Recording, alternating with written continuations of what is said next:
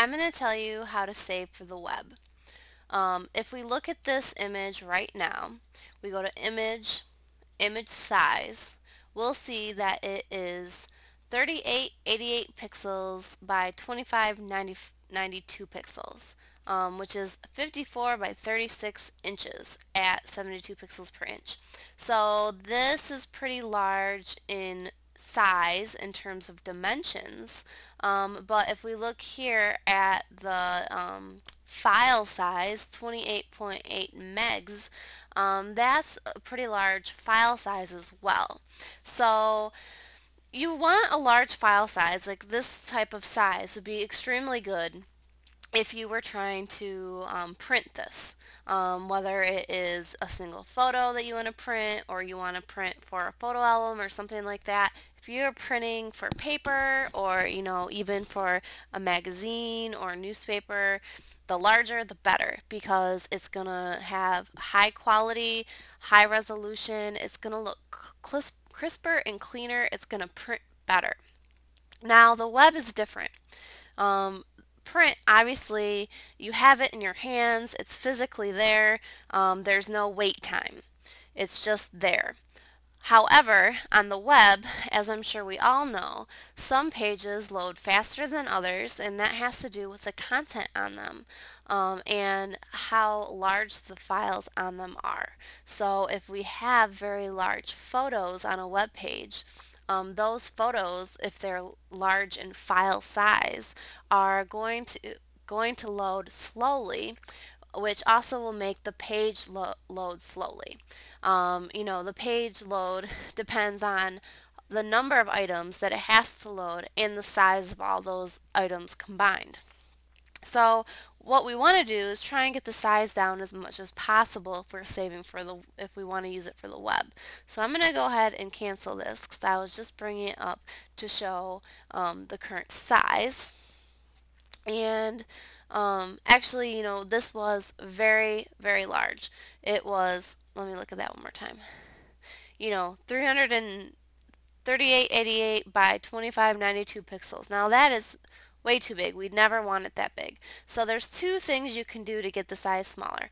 One, and the first step that you should take, is make it the dimensions that you want it for your web page.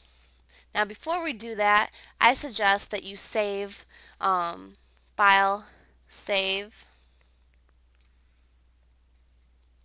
and then save in the Photoshop format.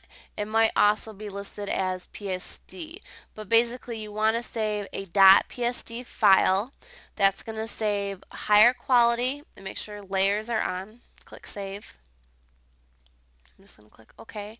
And basically you want to make sure you always save a PSD because if you ever want to come back and work on it in the future, it allows you to work with a high quality version with different layers. So for example, it's going to keep these layers that I have, which maybe is not such a big deal since I didn't do that much, but sometimes you could be working with multiple layers and you want to make sure to save your progress so that you can come back and you can edit it again. So always save a PSD, which is like your original source file that you would come back if you needed to re-edit again later. But we're going to create a JPEG, which is going to be for the web. So we're going to go, okay, yeah, first we're going to change the size and make it the actual size that we want it. If we do save for web, it's going to say it's cut out, I know, but it says the image exceeds the size for save for web. So I'm going to say no. But basically that's because our image is so large that even if we save for web, it's going to be too big. But the biggest problem is it's so large in terms of dimensions. We really need to make sure that we make it smaller.